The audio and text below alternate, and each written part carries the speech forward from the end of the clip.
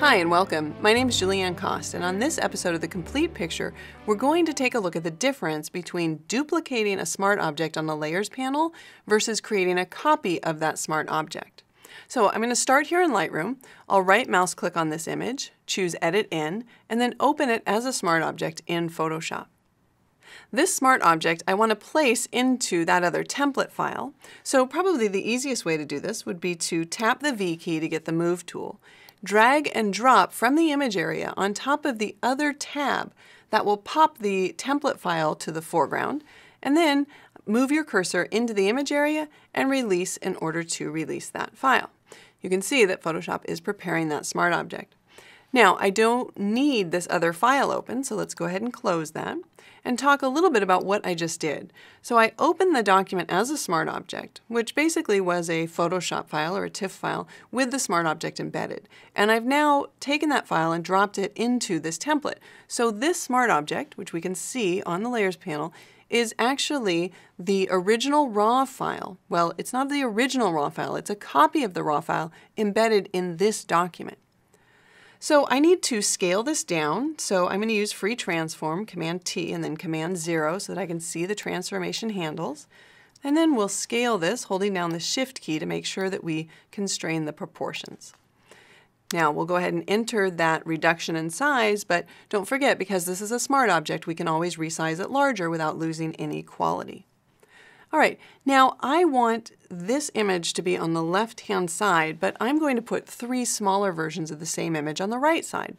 So I'll mask out the area by selecting the marquee tool and just dragging a marquee around this area.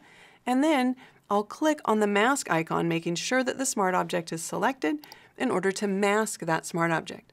Now, the great thing about this is that because this is a mask, it really doesn't matter if I hid an area that I later want, right? I can always unlink the mask from the layer, click on the layer, and then use the Move tool in order to reposition the layer within the image here. All right, now I want three copies so that I can put them in each one of these open slots. There's two ways to make a copy of a smart object. You can go to Layer, Smart Objects, and choose New Smart Object via Copy, but that will actually duplicate that embedded raw file and make a new smart object, which might be what you want, but in this case it's not, because what I really want are multiple instances of the same smart object. That way, if I make a change to one, all of the instances of that smart object will change. So in order to do that, I'm going to duplicate the layer on the Layers panel. And we can do that a variety of different ways. Probably the easiest is Command or Control J to duplicate the layer. Now, I don't need this mask, so let's just right mouse click and delete that layer mask. And let's transform this, Command T or Control T, and then we'll make it smaller and reposition it over here in the upper right there. All right, we'll apply that transformation and just scoot it up a little bit more, but you can see that the edges are below that layer on the Layers panel, so let's just scoot that up, so now the edges are on top. Now, I would like to make two more copies of that, so I'll click on the Smart Object in the Layers panel and use Command J and Command J again, so now I have my three copies. Of course, they're all sitting right on top of each other, so let's move one down. It really doesn't matter which one we scoot, so I'll choose that one. And then I'll select the middle one, and we'll move that one down as well into that position. Now, they don't all have to be exactly the same. I mean, I could go ahead and scale up, for instance, the bottom one. So let's do that. I'll free transform this. We'll make this larger and then reposition it. Of course, when I do that, I'm also going to need to create a mask. So I'll grab my marquee tool, select this area right here, and then click on the mask icon in the Layers panel. And then I could move up to the second image. And again, we'll do the same thing. We'll transform it. Again, even though I'm scaling up, I'm not losing any quality because these are smart objects. Hit Enter or Return, grab my marquee tool by tapping the M key, dragging out the marquee, and then clicking on the mask icon to hide just any of the extra information.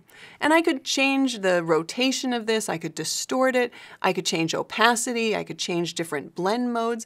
It really doesn't matter what you do in the Layers panel to these layers, because by making the copies, When I update one, they're all going to update. So let's go ahead and do that. Let's double click on any of the smart objects in the Layers panel, and that's going to edit the contents, which means it's going to bring up that smart object into the Camera Raw dialog box. And of course it brings it up into Camera Raw because when we initially started from Lightroom, we said Open as Smart Object.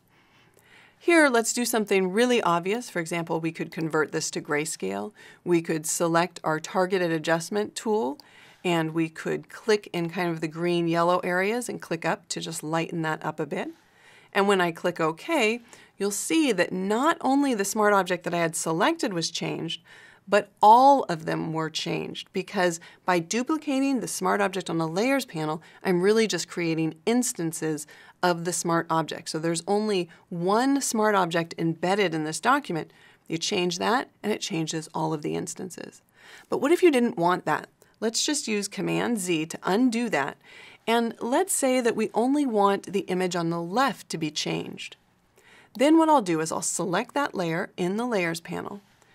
I'll go to the Layer menu, choose Smart Objects, and we'll create a new Smart Object via copy.